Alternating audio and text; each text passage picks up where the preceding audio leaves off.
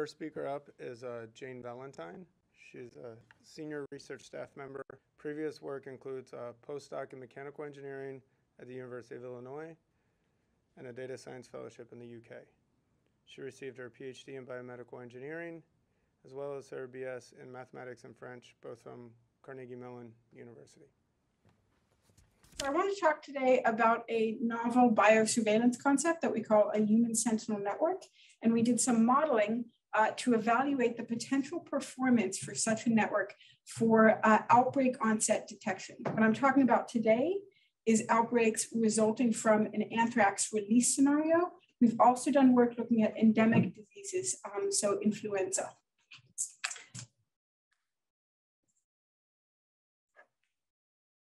There we go. Okay, so what's the basic problem that we're facing?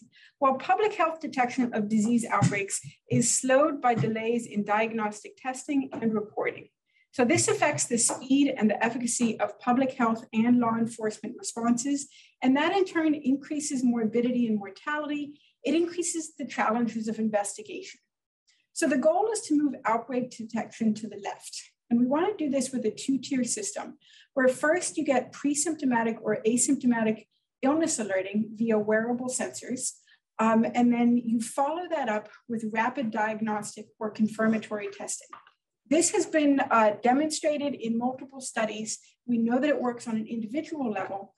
The question is, how does that work at a population level? And is it going to work well enough to be performant?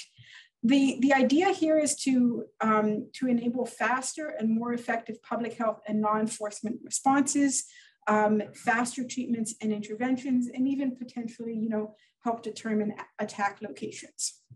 So our modeling objective was to characterize the potential performance of such a system at the population level through some careful modeling and analysis. So what are the components of this novel biosurveillance system? Well, first we have this sensor network, what we call tier 1. So, volunteer participants, citizen scientists from the community would be wearing wearable sensors. These are COTS devices like a smartwatch or a fitness tracker, and they will, pre-symptomatic alerts. Physiological changes like changes in heart rate variability or SpO2 levels say, hey, we think you're getting sick. So then they, or at least some fraction of them, would follow that up with rapid testing. That might be an at-home or mail-in Rite Aid, or it could even be, mobile labs or, specialty testing centers that are set up. So all of the kind of testing we've seen throughout, the COVID-19 pandemic. And then all of this information would be immediately transmitted and aggregated to an online database and dashboard so that it's available for, timely viewing by public health and law enforcement authorities. So let's talk about how we would model such a system for an anthrax outbreak. So the model structure all is built on some atmospheric dispersion modeling that's been done, looking at releases of anthrax masses in Midtown Manhattan. So we have a population of about 1.2 million individuals under the resulting plume. And the idea is that for each of those individuals, we're going to track what happens over time. And we're going to, model what happens to each individual through a series of draws from probability distributions. We can do this because anthrax is a non-transmissible disease. You don't have to worry about somebody giving it to somebody else the way you would with COVID. The draws, go in order, start following the diagram at the bottom. You start with the dose that each individual receives. That's derived from this quick plume modeling. So quick is an atmospheric dispersion modeling system developed by Lano. And we need the dose because both the probability of infection and the timing of symptom onset are strongly dose dependent for anthrax. We have then the question of whether they're instrumented or not. Not everybody in the population is going to be part of this network. And then we pull and pulling from a model that was built on an accidental anthrax release from a bioweapons facility in the Soviet Union. We look at what is that sort of dose dependency in time to symptom onset and probability of infection. From there, if they are part of the human sentinel network, we can model whether they receive an alert in response to their infection, or whether they receive an alert that is spurious or the result of, maybe they have a cold or they have food poisoning. And then following those alerts, the alerts are the wearable signals, there's the confirmation, which is the testing step. And then everybody always has the option of saying, hey, I'm feeling crummy, I'm going to go to the doctor, I'm going to go to the ER, and I'm actually going to get, potentially get diagnosed through that mechanism. The Human Sentinel Network alerts, that distribution was built from some flu challenge study data done by some of our partners. The confirmations distribution was built by, based on the envisioned ConOps for the system, plus some SME input, and medical ascertainment, again, SME input regarding current medical and public health practices. What are some of the inputs and assumptions here? So the key inputs are the doses. Again, these are derived from that plume modeling results. We have 24 different scenarios with different release masses. We have then the Human Sentinel Network component attributes. So what fraction of the population is instrumented? What is the performance of the alerting system? What's your probability of alert if you are in fact infected? What's your probability of a non-target alert? Again, that's you have a cold or your watch is malfunctioning. And then we have that tier 1 to tier 2 test fraction. How many people who get alerts are sent for testing? Because we want to look at all these different configurations of the system. We did also model various alerting and confirmation delays. We said, well, what if we were overly optimistic in our alert timing? So we put that in, but we actually ended up not relying heavily on that in our analysis. There are a lot of assumptions in our model, obviously, but some of the key assumptions here are that the pre-symptomatic sensing and alerting that's been studied in influenza and also in COVID-19 is applicable to anthrax infections. We think this is likely true because the physiological indicators that are picked up, it's not like those are flu-specific symptoms or COVID-specific symptoms. Those are early indications of a generalized immune response. Inhalation anthrax is another acute respiratory infection. So we expect it would follow sort of that same early response. A more important assumption here is that the Brookmeyer model, which is that dose dependence model, when we extend it to larger doses, that we can still trust that model. So that model was built, as I said, on an accidental, data from an accidental release in the Soviet Union. Some of our scenarios involve much larger doses than were seen in that scenario. So we have to be careful about that.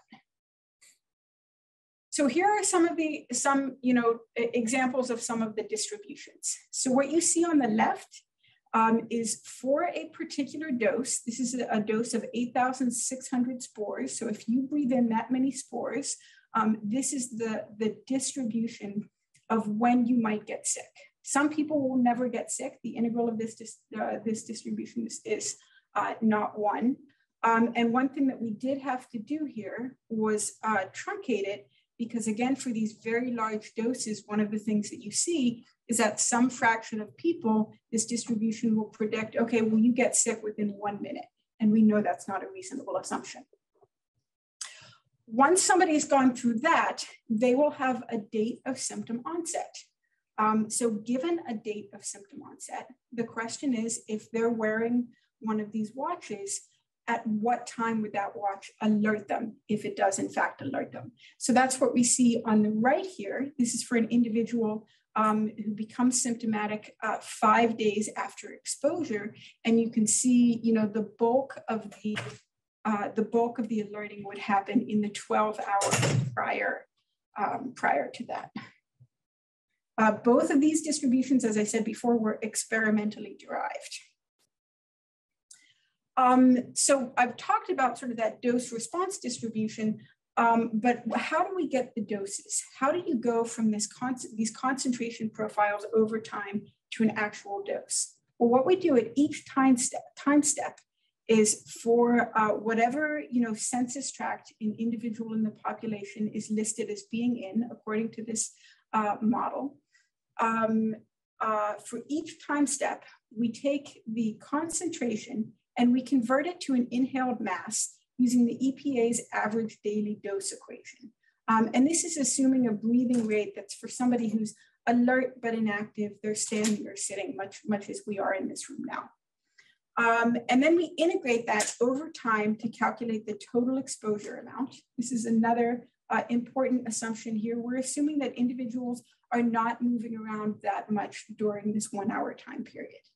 And then finally, we convert that total inhaled mass to a number of spores so we can use the Brookmeyer model. And there's some additional work to rotate and geo-register the data to align with census tracts. So I want to talk a little bit about some of the different scenarios here, what we see when we look at these dose calculations. So the three figures you see across the top, these are all scenarios that are exactly the same, except that the mass increases from 100 grams on the left to 10 kilograms on the right. And the heat map there is the log of number of spores. And so what we see is that higher release masses yield more total exposures on the right, but also more high dose exposures. That's going to be more severe cases and a faster rise in the pattern of alerts that we see. In contrast, if we look at the two in the center, those are exactly the same scenario, except that the wind speed is 5 times faster on the bottom. That faster wind speed dissipates the mass more quickly. It means that we actually have more total exposures, but we have fewer high dose exposures.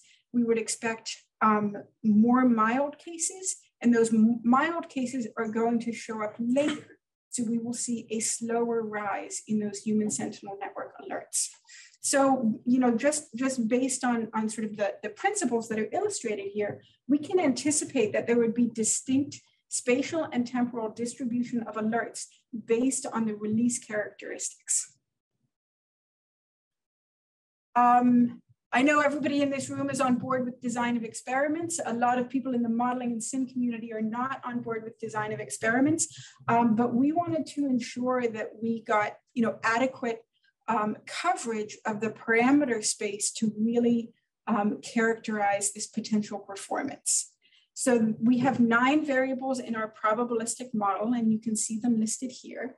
We do have some additional parameters that we kept fixed, but built into the model. So those distribution parameters are all built in. We can adjust our distributions and see how that would affect things. We also modeled sensor compliance at 100%. So if you're supposed to be wearing your watch, you're wearing your watch. We know that's not a realistic assumption. It's future work, but we have built that in. The alerting distribution delay and the confirmation distribution delay can be added or removed after simulation runs. Those are actually just constant translations. And what we did was came up with a de-optimal design with 126 unique parameter combinations. We did that in JUMP. And that was to ensure that a second order polynomial empirical model could be estimated with sufficient, power and confidence in SNR. Again, what we're trying to do here is span the operational space sufficiently to characterize that performance and potentially to start thinking about optimizing performance. And then because this is a stochastic model, we have to repeat things. So we repeated everything 4 times to look at that run-to-run variation. We didn't just do design of experiments. We also think about how do you evaluate performance. We want to think about this before we go about doing our experiments. We model 3 key times for any individual. how long does it take to be medically ascertained?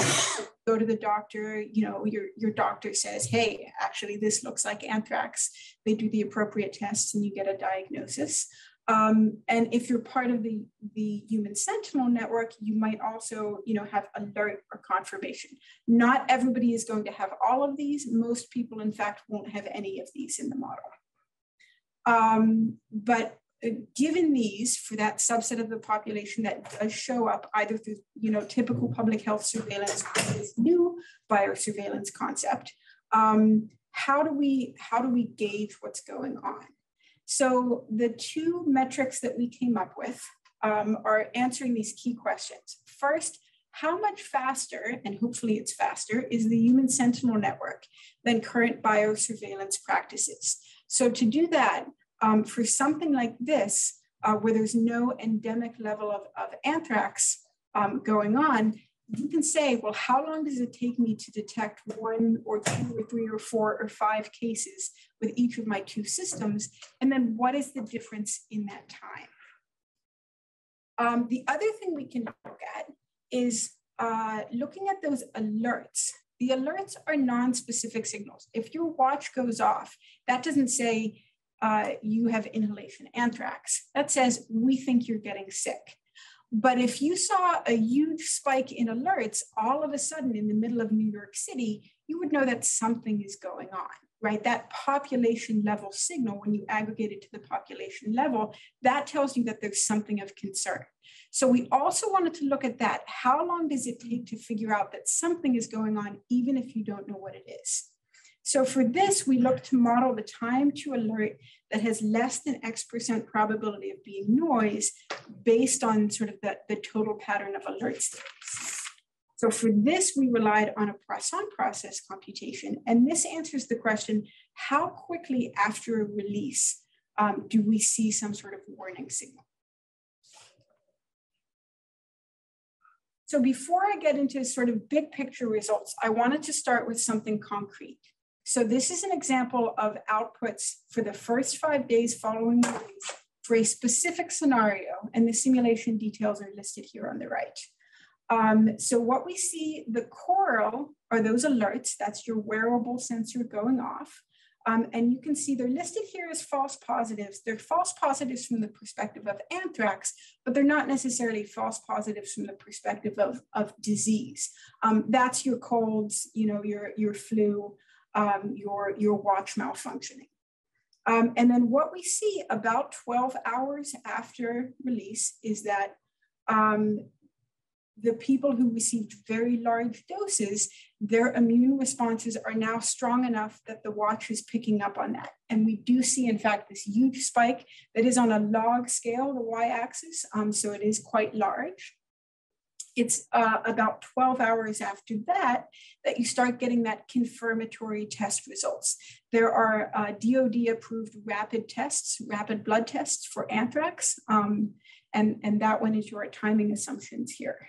And then it's about a day after that. That's how long it takes for somebody to actually become sick, to go to the doctor. And if you have a particularly astute clinician, who's really on the ball, maybe you get a rapid diagnosis. This is for this specific scenario, but this is actually fairly typical looking results for most of the scenarios that we looked at. The other thing I want to talk about before we get into these big picture results is how are we characterizing sensor network coverage?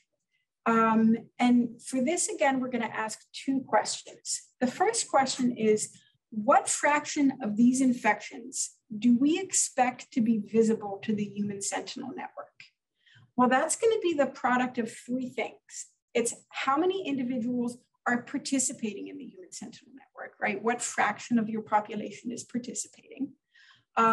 What fraction of infections would result in an alert? How good is your wearable sensor? How good is your alerting algorithm? If it's only catching 50% of cases, that's going to affect how many cases you see in the network. And then the final one is the test fraction. So how many of those individuals who receive alerts go and get that DOD approved test? So you take the product of all these three, this instrument, alert, test, and we call that IAT. And that's how we characterize coverage.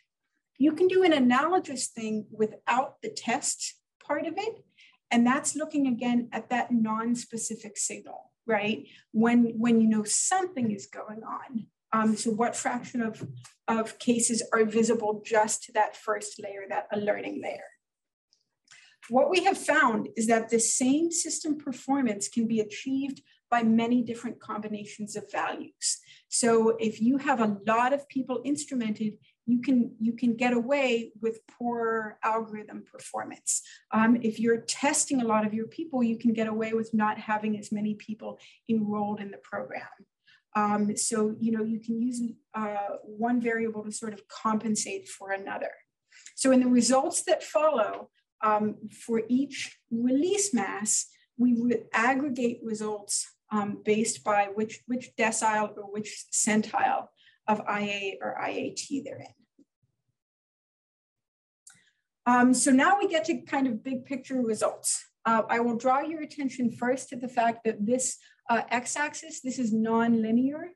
So the first 10, kind of slices there are single digits percentiles, and then we get into the deciles. And the different colors are the different release masses. Each of these dots is a mean, and the bars are standard deviation.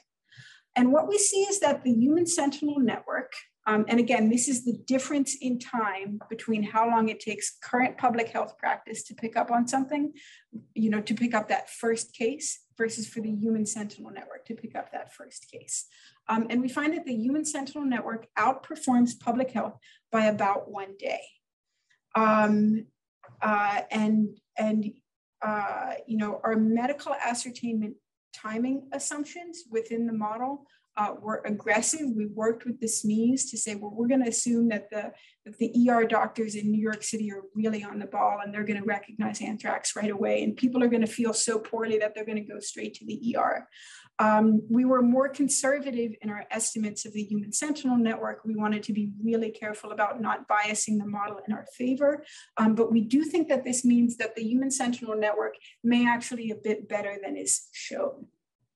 What we see is that for very low coverage, very low IAT, percentage, you get highly variable results. And that makes sense. You're picking up a very small fraction of the cases, so you're going to have a lot of variance. But by the time you're in the mid-single digits, you've pretty well settled on as much performance as you're going to get. We do see that, the smallest release masses, those are the blue ones. You can see that they do tend to be lower, but the system is still performant here. We haven't explored the lower limits. How small a release could we detect? I'm going to skip over the suspicious alert metric results because they are incredibly uniform. It's about 12 hours after the release. You see so many alerts coming into the system that you would say, yeah, there's something going on. But what I want to talk about here are alerts by census tract. And this is sort of getting into different signatures in the signals. So this figure shows 16 different census tracts. The x-axis for each of these subfigures is time. This is days post-release. And then the y-axis is the number of alerts that are shown in that census tract. And you can see that some census tracts are much more affected than others. This kind of information could help to determine the release location. It could help to estimate the impacted population. And potentially you could even use this kind of thing to distinguish the patterns of alerts that you see for bioterror attacks from the kind of patterns that you see for a naturally occurring outbreak, like a COVID hotspot or something. The big caveat here is that this figure here, this is all based on daytime locations. This is based on where people were at the time they were exposed. That's not where they're likely to be when their alert goes off. So we want to take on as future work how do we track movement? And there is, mobility data out there to help you do this. How do you track movement of the population so you can see how this signal would start to smear out over time? Thank you. So we did some regressions and to look at the relationship between the input parameters and performance metrics. Again, we didn't look at the suspicious alert metrics because there's very little variation there. And what we see here is that we can see the variables with the largest impact. And so the sensor density, that's the fraction of the population that's instrumented, the test fraction and their interaction dominate. We didn't actually look at this for IAT. Again, that's something we'd like to do. But those are kind of the key metrics. We did a regression for, again, that first detect metric against IAT, and you can see exactly the same thing here, right? That once you get to about 10%, you're really in the diminishing returns region. We do see some slight differences if you say we want to detect 2 cases or 3 or 4, but it's all broadly very similar. So to summarize, I hope I've shown you some pretty cool end-to-end modeling and analysis that captures the effects on such a system of the plume dispersion of the human sentinel network features.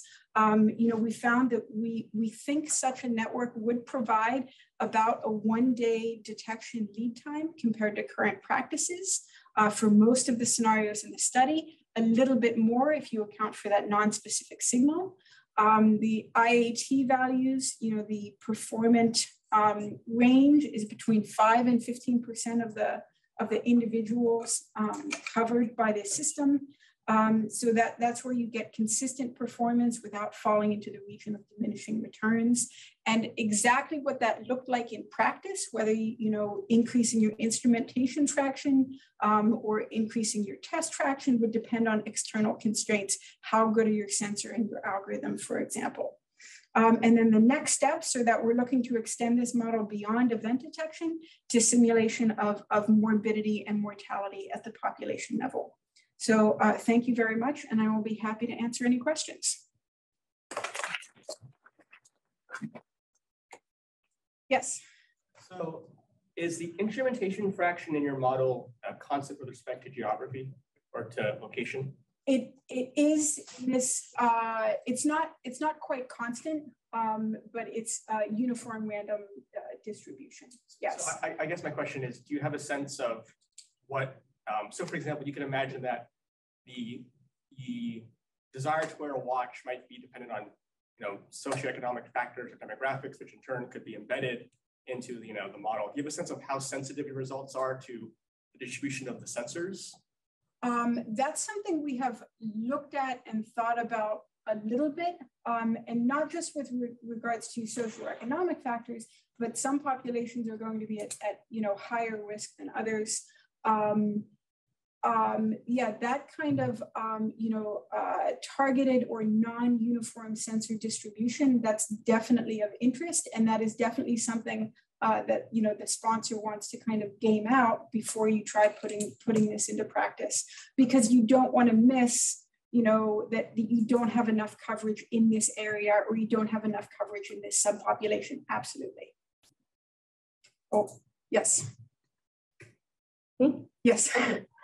So in terms of thinking about practically rolling this out in the instrumentation, is the idea that this would be some app that someone would add to something like a smartwatch that they already own, or is this a separate device that people would have to buy into wearing? So some of those ConOps questions are not really ironed out. Both of those would be, are options that we're looking at, right? A sort of bring your own device. Or would it have to be a particular device? All of the work, that flu challenge study that I referred to, and the other studies sort of looking at this kind of concept, they are all using COTS devices. They use a Garmin watch, they use an Apple smartwatch, they use this Aura ring, which is another sort of wearable sensor device. So there are a lot of devices out there, but this wouldn't have to be, for example, a specific custom device. Yes. I'm wondering, this is kind of a two-part question. Did you look at the variation that was due to spatial dispersion versus non-spatial, and kind of or would that even be appropriate in this type of study because you're kind of already looking at the spatial dispersion? I'm sorry, non-spatial dispersion of the anthrax spores, or? Yes. The kind of the variation of spatial versus non-spatial, was that part of it? That is not something we looked at, no. It was just based on where an individual was, you know, at the time of the release, and then you know how many spores they inhaled. Are you saying in the metric as opposed to like first like a time-based measure of effectiveness or response, a time and space, like a multivariate? Okay. I was thinking more about, like, I know in epidemiology, sometimes they'll split the variation into what's based on the spatial variation versus non-spatial variation. And I was just curious if that was part of it, but I wasn't sure if that applied here. Yeah, I think it doesn't apply because, as Joe said, because of the specific metrics that we're looking at, right? We're looking for that first detection.